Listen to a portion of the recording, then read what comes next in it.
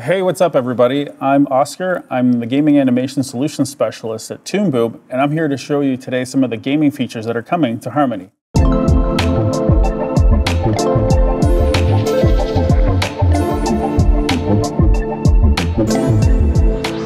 So Harmony supports two different types of pipelines. It supports rigged animation and it supports frame-by-frame animation. Now what's rigged animation? Rigged animation is when you have a character made up of different pieces, or in this case, because it's gaming, you have game bones, and so you make a rig out of it so that you can economize on drawing, and you don't have to keep drawing things over and over again. So that's also what we call puppet animation.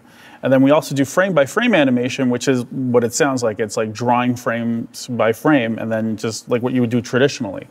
So when you do, let's say, like an export for gaming, you would get a sprite sheet like this that has the characters, poses, the entire sequence basically mapped out onto one page. Now this one only shows a few of the poses because the sprite sheets can be pretty huge whenever you have a really long set of animations.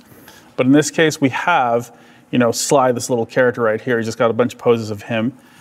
So that's, if you were going to do frame-by-frame animation, that's what you'd be getting. You'd get a sprite sheet sequence like that. And then if you're doing 2D rigged puppet animation, what you get is an exploded view of all the character's parts. Now here you got like his head, you've got his eyes, you've got his sleeves. Here you also got a lot of his tails, which is something that I'll explain later on because it has to do with baking, because one of the things that we have with Harmony is that you can bake animation if you're going to use more complex features beyond the game bones, which are just a deformer. So I'm going to talk to you about some of the tools that you have available in Harmony to create your animation or your drawings or whatever you want. So we have everything from like bitmap brushes, we have vector brushes as well. Vector brushes are great, of course, for doing some cleanup work. Also, one of the things that's new in Harmony 22 is that now when you draw textures, you use the pencil and it has a texture on it, the texture updates right away. Before, you wouldn't see the texture appear. Now you can actually see it, so you don't have to guess what it's going to look like.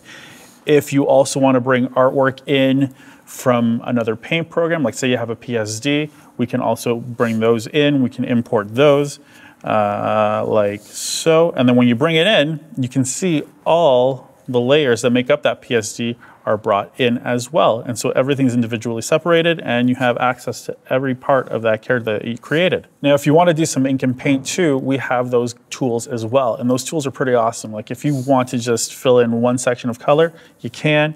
If you want to go and fill over multiple frames, actually one of the things you can do too that's super neat is that you can actually turn on the onion skin, and at the onion skin, you can project a path, draw a path, sorry, of all the parts you want to fill in, and it'll fill in and across those frames, which is pretty neat as well. Now, if you also want to be more, if you want something handy to help you pick the colors for your character, you can also use the reference view, which is something pretty neat as well. So you can load up your color model.